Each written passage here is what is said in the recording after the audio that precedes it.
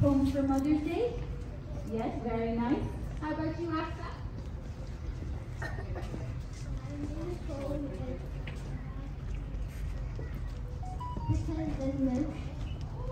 Boys and girls, start. Nice. So boys and girls, a poem can be about anything.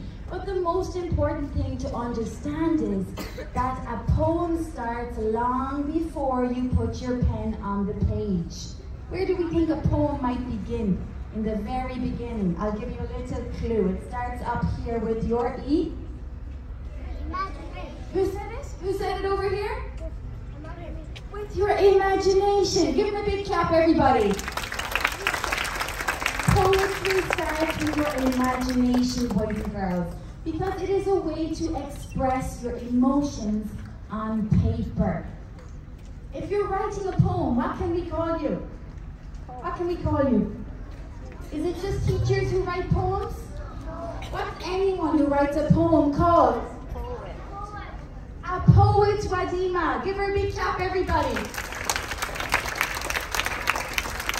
Okay, now there's another word for a poem, and it starts with our lovely letter V.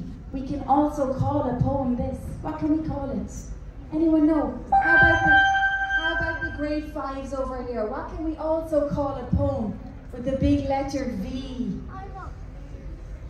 A verse, boys and girls. We can also call a poem a verse. Now today, 2 of my little girls in grade 2 are going to come over here.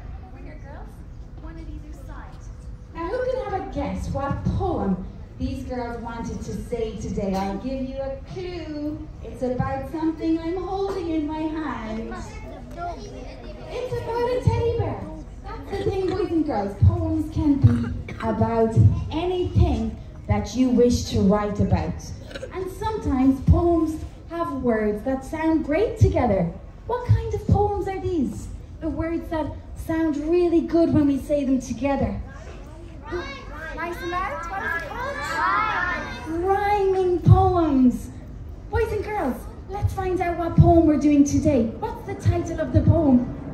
Teddy bear. What's the title of the poem? Teddy bears. Let's get started, boys and girls. I'm going to put these guys down for a minute because my hands are full. Don't forget them, they're right there. Right, ready, steady. Let's present the poem. Let's say the title first. Teddy bears. Say the title, Daddy. Teddy bears. Teddy bear. Very simple. The title of the poem is Teddy bear. is Teddy bears. Let's get started. Teddy bear, turn around. Teddy bear, touch the ground. Teddy bear, shake your shoe. Teddy bear, that will do. Teddy bear, run upstairs. Teddy bear, say your prayers. Teddy bear, turn out the lights. Teddy bear, say good night. And I think they've already said good night because look at these guys. They're fast asleep, boys and girls. Shh. Now, boys and girls, we have another student, in fact, a few students that are going to come up here and say some wonderful poems. So can we give a quiet clap for these girls and make way for some other students?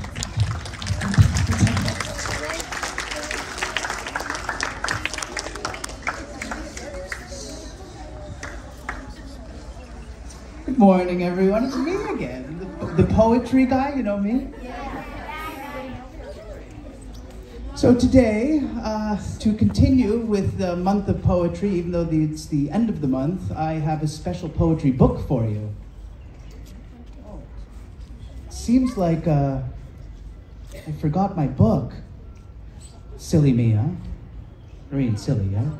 Oh, wait, I remember. It's with me, actually. Where do you think it is? You see it in my pocket? Here. Sorry, it's a pencil. Something else. Don't tell anyone. It's not poetry. Where could it be? Good guess. It's in my other pocket, thank you. Today, I have the world's smallest book of poetry in my hand. If you remember term 2, Miss Rhea came up to the stage and she showed everyone a giant atlas with maps and all information about countries around the world. Now, if you look at my arms, I have no muscles, so I cannot carry that book. So instead, I have brought a tiny, itty-bitty, teeny-weeny book that you can carry in your pocket, and it's a full book of poetry. These poems in this book have a very special name. They're called micro-poems. Micro means small or tiny. So a tiny book of poetry with tiny poems inside. Now there's only one rule for micro-poetry. The only rule is the poem has to be less than 20 words total. That's what makes a micro-poem. So these lovely grade 5 students here are going to read some micro-poems to each of you today, and each one is less than 20 words total. But it's a full poem from beginning to end. This book is very hard to read from, so I've typed them out to make it a little bit easier for them to read. Are we ready to hear some beautiful, tiny, itty-bitty, teeny-weeny poems? Who's ready? No, we can't do it. It needs to be a better reaction. Need to get excited. Everybody ready?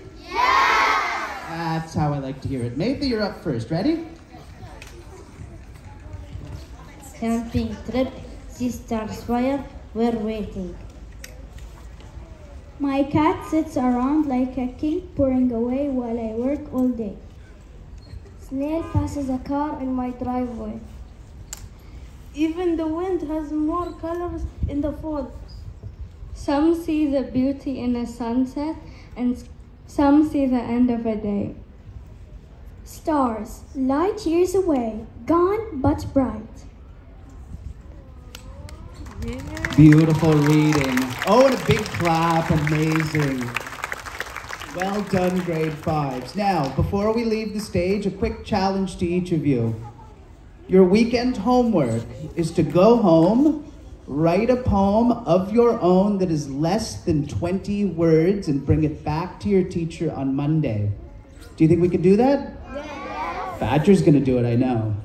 All right, that's your weekend challenge. Have a lovely Friday, everyone. Thank you so much.